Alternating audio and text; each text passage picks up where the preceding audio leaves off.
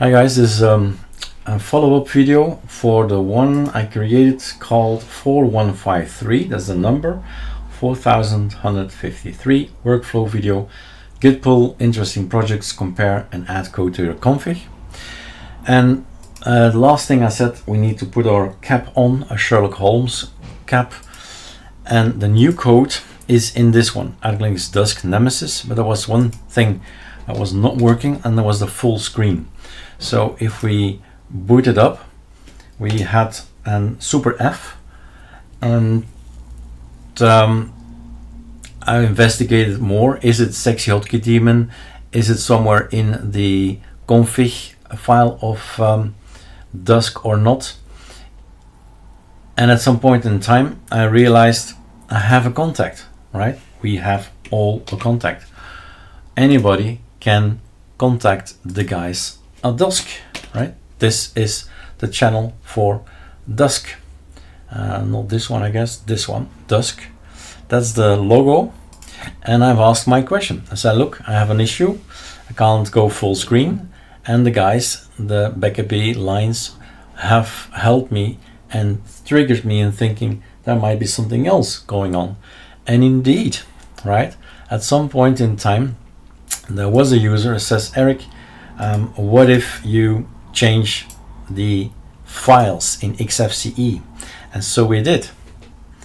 And XFCE has a link, super F. And the super F is actually what we like to do, like this. Super F, that's full screen, right?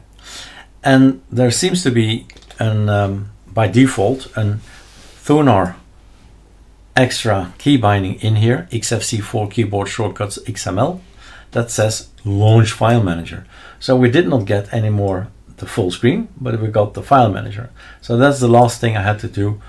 And thanks to the guys on Dusk. So thank you, because it saves us time, of course, if we can rely on somebody else and open our eyes, think different ways. Maybe it's this, maybe it's that, and then be a Sherlock Holmes actually together, right? So this is where it all started, Sam, right? That's where everything just got mixed up a little bit here, but that's okay. We're back where we need to be on Dusk and everything else, because of Thunar is used in so many tiling window managers, and super F is basically what we want, not as launching a file manager, but as making a full screen.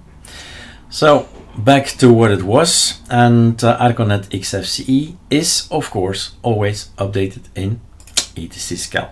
So go and grab these two guys, Thunar and XFCE. That's it. How do you know these things? Sudo pacman -ql, right? Remember the QL thing, and then look for the name. That's it. So you see that there's a folder Thunar with some stuff in there. There's an auto start here in XFCE, and here's some licenses. That's not important, right? So basically two folders, Thunar and XFCE, and auto start if we want to have it. If Plank is installed, you'll launch it, and there's Clipman. If Clipman installed, it will launch it. All right, that's the follow-up the video. So the message is very clear. Guys, I'm not a specialist, not in DWM, not in Dusk, not in ChatWM, but there are sources, there are guys who are programming all the time in that regard. Ask the questions here, they were quite friendly, so and helpful. All right, enjoy Dusk.